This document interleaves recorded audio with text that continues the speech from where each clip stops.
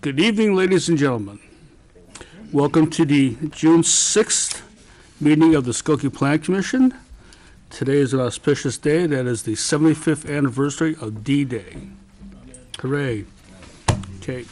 We thank all those who served the country on D-Day. First thing on the agenda is approval of the minutes for last meeting. All in favor? Aye. Aye. Okay. Minutes have been approved. First case tonight is case 2019-14P, zoning chapter amendment, electric generators. We're talking about standby generators. Yes, yes, I am. Do you want to hear both cases at the same time? And then Sure, we why can- not? For the record, case 2019-15P is also a zoning chapter amendment, and it is about truck parking. Okay. And I ask that both reports be entered into the record as written. So granted. Thank you. The staff looks at the zoning ordinance quite often and sees areas where needs to be modifications. And so the village manager reviews those requests, and then we send them to our zoning committee, who reviews, finally goes over it, and then comes up with a recommendation. And what these two areas came to light lately. Electric generators, we usually use the same requirements for air conditioners and electric generators, but they are different. So mainly because of the noise from a electric generator as opposed to an air conditioner. Recently, the Plan Commission and Board changed the requirements for air conditioners to reduce the side yards, but we had some kind of concerns about that because the generators are much louder. So we're coming up with basically keeping them in the same section, just amending the air conditioner condenser section to add the generators, but to indicate that there's a maximum decibel level of 70 dBs, and that's based on what the manufacturer gives us, the specifications, and they have to prove that to us. And then also limiting the hours when they're tested, because you need to test them on a regular basis, and I suppose some people might get up early in the morning and want to take them, test them out before they go to work or something. So we want to keep them at the same hours as garden equipment. On the testing procedure, I know a couple of friends of mine who have them, and they're programmed to come on Mhm. for 5 minutes every so often, like Right. every month. And the other thing I'm concerned about is the emission, the gas emission, the exhaust. So how is that handled? Well, they would have to be, we would see the specs on them, and, they would have to meet general manufacturing requirements. Is there a certain distance from the house that they have to be? No, that's the problem. We were looking at it, trying to figure out how you would really measure and, the sound at the property line and how far back and everything. So we just decided that we would go by the 70 dBs, which is pretty normal for a generator, and staying at the property line and wanting to know what those specifications are under full load. So Mhm. that's when it's giving the most noise. Yeah, I'm just concerned about a generator being close to the property line, not for the homeowner, but for the neighbor next door as far as the emissions go. Well, they're like any other small motor, which are the big polluters, basically. Yeah. Don't forget, it's natural gas, it's not gas. It still produces carbon monoxide. Well, I understand, but I don't know that it's Yeah. the kind of obnoxious smell that you would think about. Mhm. Well, some of us do have gasoline ones. Oh, really? Yeah. The old one, Yeah. Mine is So gas. Peter, you're talking about like the Generacs that these Generac, full yeah. house. Yeah. Those would be. What about the portables? Well, that would be, well, if you have a contractor who comes in and uses it, that's one thing, but we're not really trying to regulate those because that happens all the time. Yeah, I know. But it's the I was ones that without are- power for 3 days, and I was Yeah. using portables. So Yeah. Well, that's Keep an the emergency, refrigerator going. like Yeah. if you're a flood and your power goes out or Yeah, something, yeah. sure. Sure. they'll go down for 3 days straight. Okay. I seem to recall from the zoning board that there used to be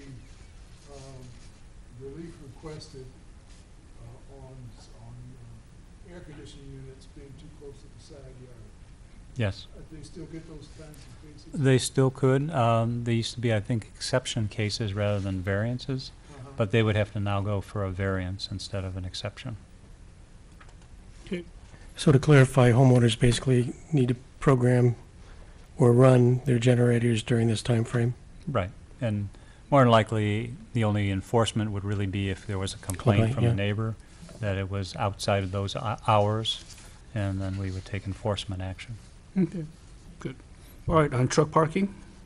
On truck parking, the main parking requirements in the zoning code are for vehicles, for employees and guests and the occupants of buildings. But there also are a lot of businesses that have their own vehicles. And in the past, in the code, there are specific uses that have a listing, such as a caterer, or might have one space for every vehicle, or some other delivery company may have one per employee or one per vehicle. But we saw that there are some that aren't covered. And in one case, this business has a whole fleet of vehicles which take up all the visitor and employee parking, and there's really nothing we can do about it based on our current code. So what we would like to do is put in a universal requirement that whenever the company owns, rents, or leases a vehicle that remains on the site, that a minimum of one space is required for each vehicle that they have. We have some quite often where they have a fleet that we don't know about at the beginning, and then they take over. Or if the the lot. company grows? Yes. Mhm. Yeah. So simple modification, but the zoning chapter changes, and this was written by Steve, who does an excellent job of this. He went through the whole section, eliminated those areas where it already has a specific parking requirement, such as construction material areas, newspaper distribution. There's numerous ones, and then put it in a general section at the beginning of that section about required parking with other general requirements, so that it'll cover all uses that should have a vehicle. Could be a church, it could be a gas station, it could be whatever. There's too many of them to think about until they come in and apply, and we can ask them those questions. So what's like the immediate impact of this kind of change? For example, the example that you used of this company with an entire fleet that's absorbing all the spaces in their parking lot. Yeah. They leave town tomorrow because there's just, where do they put their fleet? They're Well, at right- that point, Yeah, right now, those I don't think we would go after. I mean, understand. because they were grandfathered, they're Okay. It'd be I guess something that's new what I'm on- going for. all A new new ones, entity. yes. We'd be Okay. looking at them. Yeah. To clarify, Peter, it would be one space required for each vehicle in addition to the required parking. That's right. And how do you determine it's a fleet? I mean, is it a vehicle that's marked with the company name or anything owned by the company? Anything owned by the company that stays on the site. We have some consulting company we used to have that had numerous vehicles they were actually licensed in Wisconsin, but they were using them here. And, we just happened to see that they were illegally parked, as we thought. But they were actually a fleet of that their employees would go out with those. Is this common with neighboring villages or other villages? I don't know. I'm pretty sure it is, that to meet the parking requirements. Certainly, it affects the other businesses in the area. And the one I was telling you about, that is in a shopping, or not a shopping center, but a multi-tenant building. And there's two other tenants at least in the building, and they can't use the parking because the operator has his trucks there.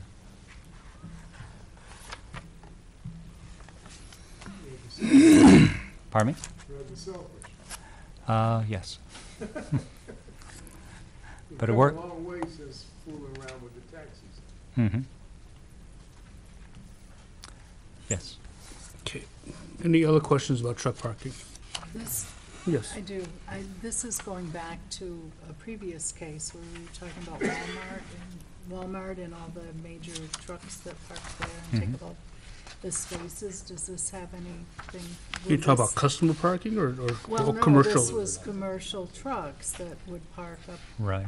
No, this really is different. The Walmart situation is that Walmart just allows truck drivers to park in their lot. Yeah. Oh, I And they see. let them I in see. their As excess they do parking RVs spaces. too, Mhm. overnight. But, at a point where that would cause problems by taking up required parking, I think that would be an enforcement issue also. Okay. Okay. Any other questions about parking? Can they buy out of that? No. You can't, I suppose you could go to the zoning board and ask for a variance and pay into the parking. from it? No. In most cases, you'd have to get a variance that would allow you to eliminate those extra vehicles Okay. from the requirement. If you're in the downtown, the CX district, or any other of the mixed-use districts, then you would have to pay into the parking fund. Great. Okay. No more questions? Okay. Getting back to case 2019-14P, I am open for motion. May I ask a question on that one? Go ahead, yes. Sorry. So for the generators, when now anyone wanting a generator in their yard will require a permit going forward?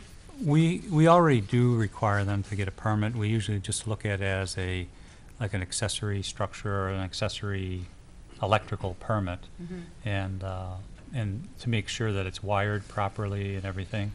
But we would really like to have a code section in the zoning ordinance to regulate how they're operated and where.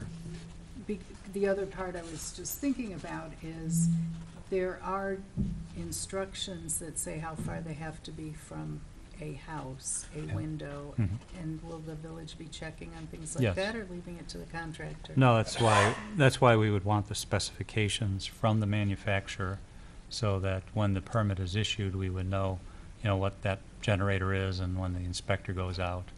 Our electrical inspector is very familiar with generators. He used to be an electrician, so he's installed numerous ones, and he's very aware of how they operate and their needs. So, but he is the one who asked that we ask for specifications on each generator. Okay, great, thank you.